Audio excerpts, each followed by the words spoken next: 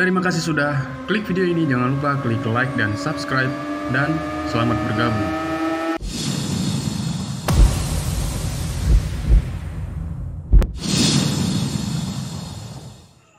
Need for Speed No Limits.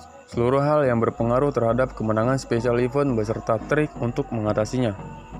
Halo, apa kabar semua? Bagaimana permainan kalian akhir-akhir ini? Apakah kalian berhasil memenangkan semua hari balapan di Need for Speed No Limits special event?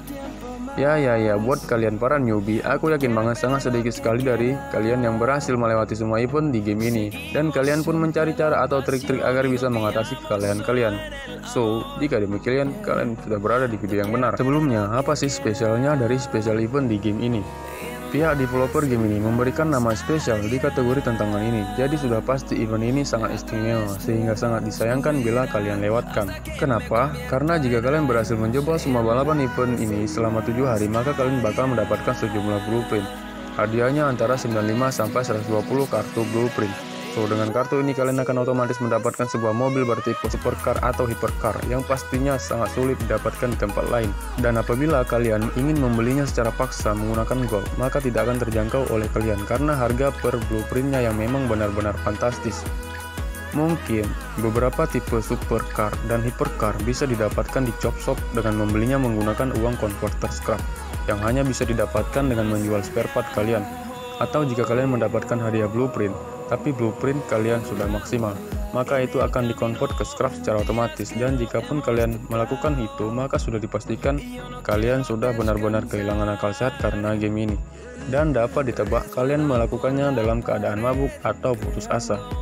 Kenapa? Karena hal semacam ini sudah aku alami dahulu kala.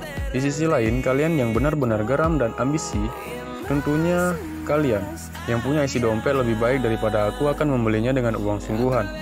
Hal itu bisa dilakukan di store. Di sana ada beberapa hadiah baik itu yang single maupun kombinasi.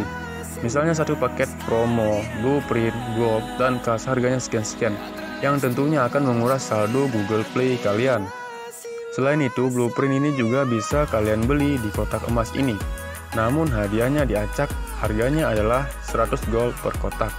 So, dengan mendengarkan penjelasan di atas tadi, sudah bisa dipahami mengapa developer menyebut event ini dengan kata spesial atau dalam kurung istimewa. Sekarang aku bakal ngejelasin hal-hal yang berpengaruh terhadap kemenangan di special event ini. Pertama, kategori VIP kalian.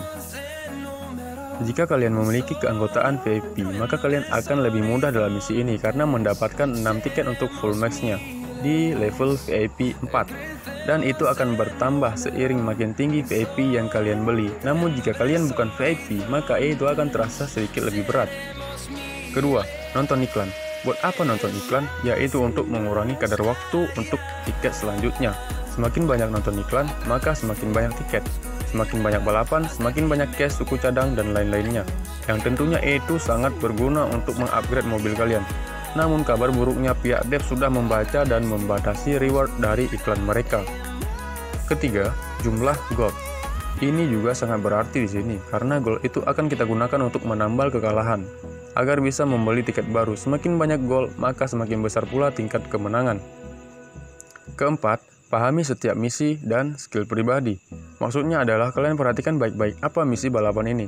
Apakah drift, near miss, nitrous, atau lainnya.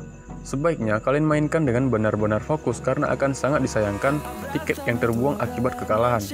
Dan jika misinya hanya jadi yang terdepan atau masalah waktu, kalian bisa balapan dengan tenang dengan skill kalian masing-masing. Sambil mendrift sepanjang jalan, ini akan menambah pendapatan cash kalian. Jadi lebih banyak cash yang bisa kalian dapatkan untuk membeli suku cadang di store. Kelima, maksimalisasi tiket.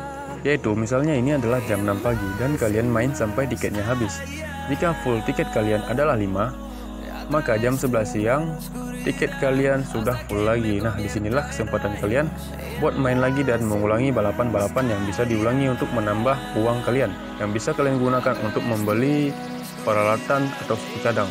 So, itu dia hal yang bisa kamu lakukan agar bisa menang terus di special event. Dan semoga informasi ini bisa bermanfaat buat kalian. Jangan lupa klik subscribe dan lonceng notifikasinya agar kalian tidak ketinggalan update video terbaru dari aku. Sekian videonya, semoga kalian terhibur. See you next video. Bye-bye.